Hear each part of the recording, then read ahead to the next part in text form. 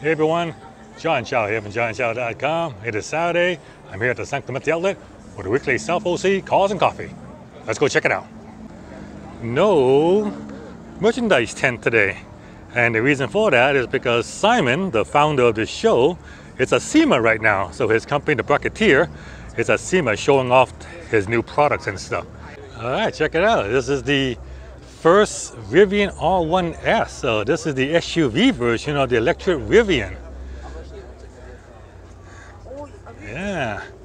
So it's not as big as the pickup truck, so it's like almost a foot shorter, but it seats 7 people, and he tinted the windows so they can't see inside really. Yeah, 830 horsepower. It weighs 7,000 pounds, so it's a whale basically. It's a whale, but even though it weighs 7,000 pounds, it does 0 to 60 in 3.1 seconds, thanks to 4 motors making 830 horsepower. Pretty crazy. Super whale. Alright, attracting the most attention is this Mustang, and what's unique about it is that it's electric. It's electric, so check it out. I see. It looks like there's 2 Tesla motors in there. Wow. So I imagine there's probably 2 Tesla motors in the back too. It's probably got 4 Tesla motors.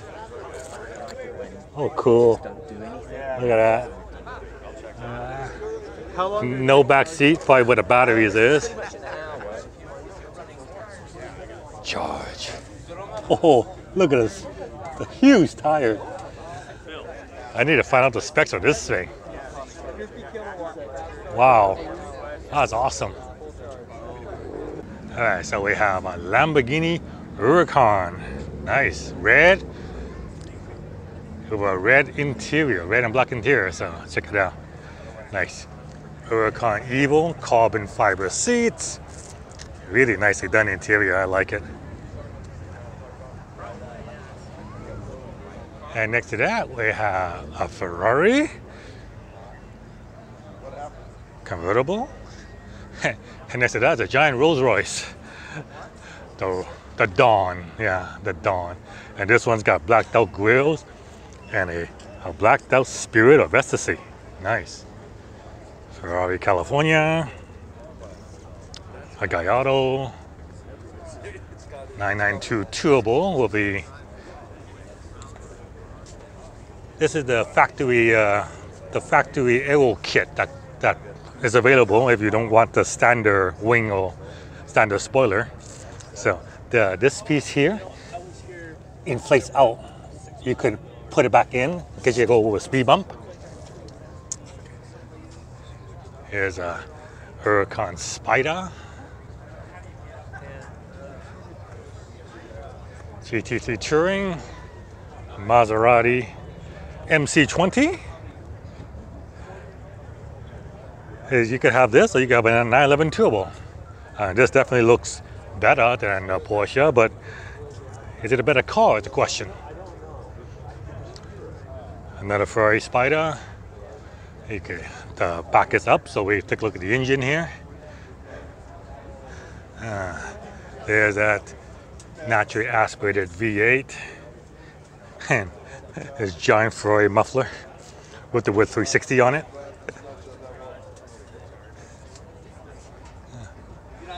And then we have here a GT4.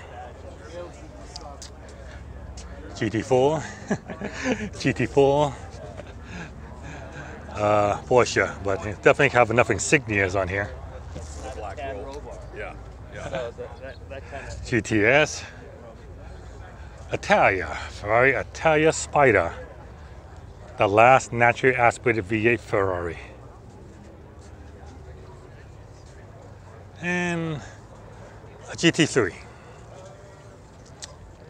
And then nothing but empty row. I am early, like the show hasn't officially started yet, so cars will still be coming in.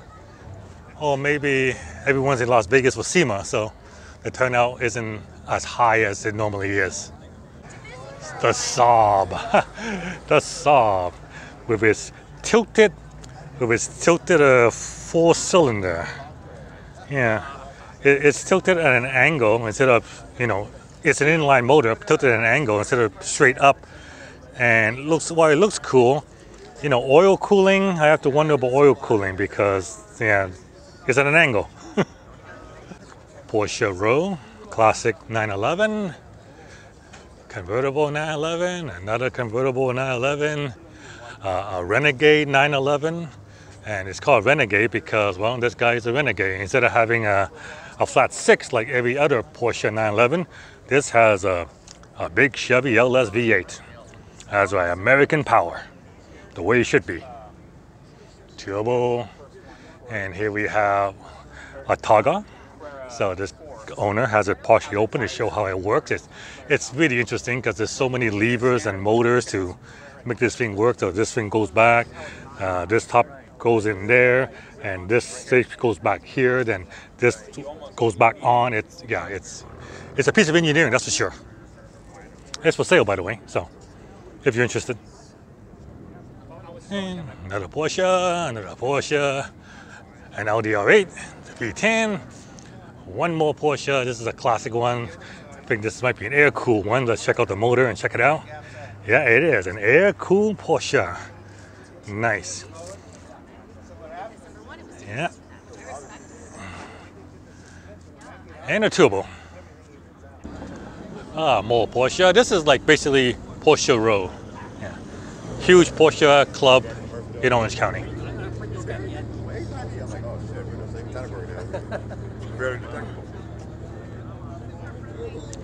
Nice Woody.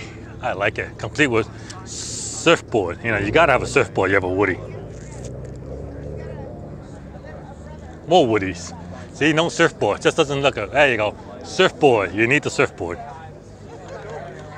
ZR1 Corvette. Exposed engine that just shows the top of the intercooler. Supercharger in this case. 427 Corvette, yeah. Complete with side pipes. Side pipes. Whoa, check out this Camaro.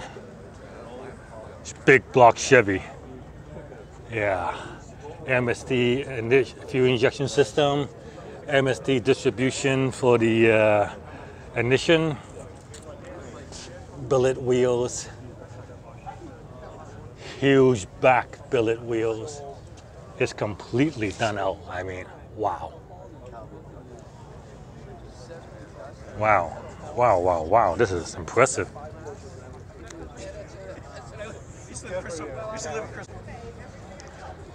Celine Mustang with a giant wing in the back and a giant supercharger on top with a shaker hood. And of course, sticks with the hood because, well, that's how big and tall the motor is. Mustang GT 500, Shelby. Yeah, one of the best looking Mustangs out there. 1965 Mustang GT 350. 1967 427 Corvette convertible. And a Lotus Elise with the hood up. So let's check out this motor. Ha ha ha. There it is. A little 4-cylinder. Well, you know, it's such a small and light car. It doesn't really need that much power. Hot rods. You get true hot rod, sticks out with the hood. Or have no hood to begin with. There you go.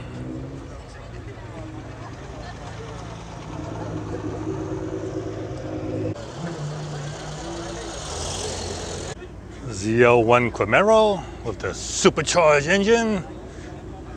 A Bumblebee Camaro with a aftermarket Pro Charger. Yeah.